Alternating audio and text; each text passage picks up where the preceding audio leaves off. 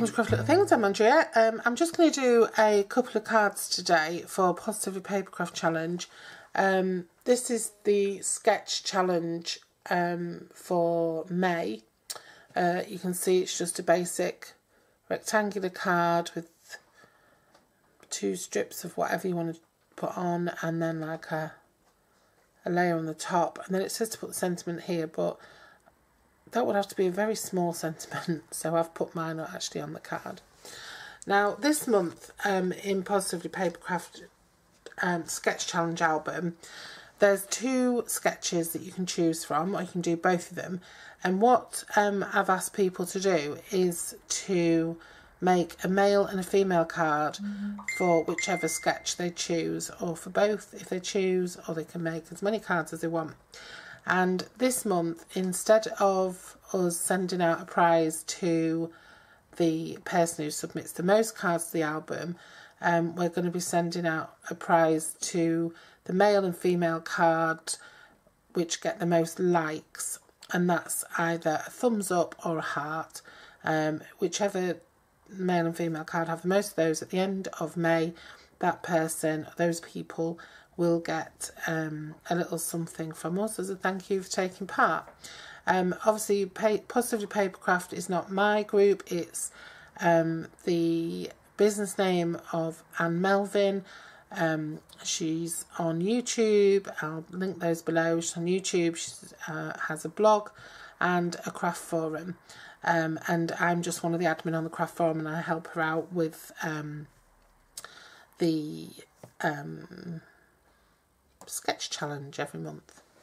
So I'm going to use that, and what I'm using is a couple of things. If you saw my recent haul, I'm going to use Ribbon of Courage for the female card sentiment and Thankful Thoughts for the male card sentiment, and I'm using Garden Green and Berry Burst inks for those sentiments. And here are my bits and bobs for my cards.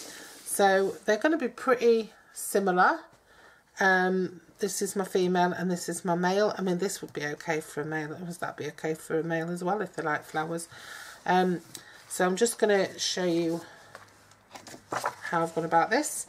I've got a piece of Whisper White which measures 8 by 5.5, and then I've scored it at 4 on the long side. And then I've got a piece of yellow cardstock which measures 5 3/8 by 3 7/8. I think this is So Saffron. I'm not 100% sure, but I think it is. And then I've got a strip of paper which is from the Needlepoint Nook stack, which is in the current Spring Summer catalogue from Stampin' Up, and that measures 1.5 inches by 5 1/4. And then I've got a piece of ribbon. I think this might be retired. I think it is retired. It's close woven Berry Burst ribbon. No, is it Berry? Yeah, it is Berry Burst ribbon, and that measures 5.5 inches. And then for the female card, I've also got a little layer here which measures 3 1/4 by 2.5, and then that same DSP, really pretty, which measures 3 by 2 1/4, and then a little white piece of white card with that sentiment stamped onto it in the Berry Burst ink, which measures 2 by 1 3/4. Okay, and then for the male card, I've done the same thing, so I've got exactly the same base, 8 by 5.5, and this time we've got Garden Green, and we've got 5 3/8 by 3 7/8, and then we've got this stripe. This is from the In Colour Stacks. I'm not quite sure what colour this is. It looks like it could be no, it's not Call Me Clover. It could be Old Olive actually, and that's 1.5 inches by 5 1/4. And then what I've done is I've used the reverse of that instead of ribbon. I've used the reverse of that paper with the spots on, and that's 5 1/4 by 3/4 of an inch, so it's slightly wider than the ribbon for that one. And then the little sentiment layer is 3 1/4 by 2 1/2. The same DSP, which is 3 1/8 by 2 3/8, and then a little sentiment there. If you can see my face, you'd see the smile you've put on it, and that is 2 1/8 by 2. It's nearly square. Okay, I just thought that this would be okay to send to a man, and I thought something like this is more sort of soppy sort of thing that a woman might send to a man rather than the other way around. I don't know. Right, so first things first, what I'm going to do is I'm going to pop this piece of paper onto the DSP, onto the cardstock. So I'm just going to put a bit of wet glue on the back, and I'm going to just stick it just so it's just off the edge, because we want to see that edge of the paper.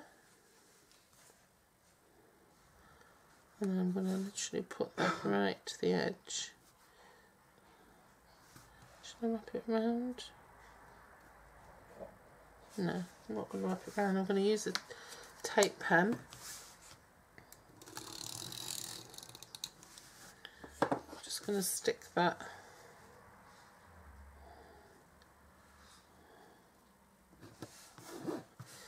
on there, and then I'm just going to trim it.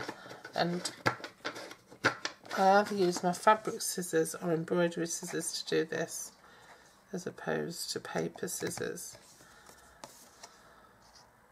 which don't cut fabric so well.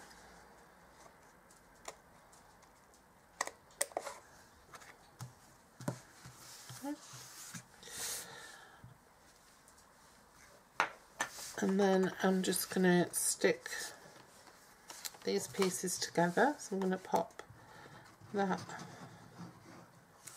on the back of there.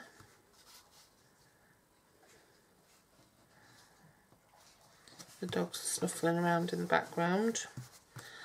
I'm going to stick this sentiment directly on. I'm not going to use dimensionals for that bit. I'm going to use dimensionals for the whole thing. I want to lift the whole thing off. Okay, and then I'm just going to get some dimensionals and stick those on to the back.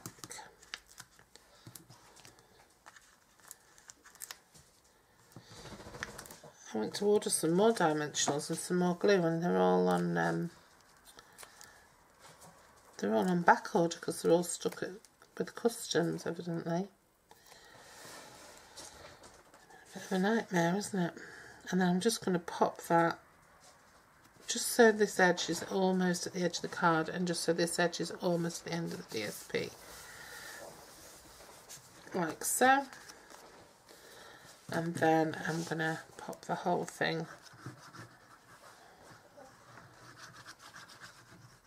onto the card base.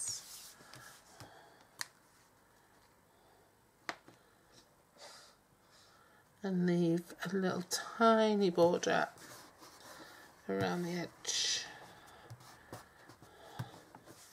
Just put that down.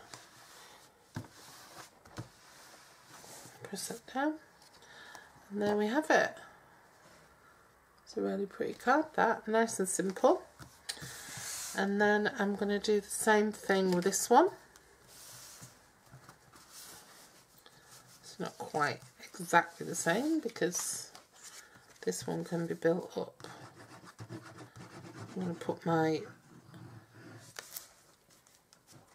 garden green layer on first.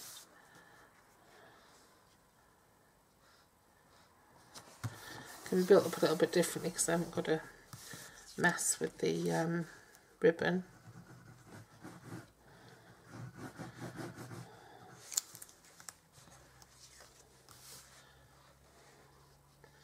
Remember just to leave that little bit of border around. there.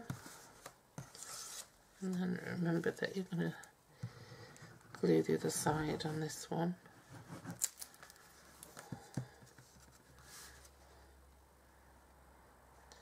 It's slightly different, a bit wider than the other one. I've just butted that up to the other paper, I haven't overlapped it. And then what I'm going to do is I'm going to stick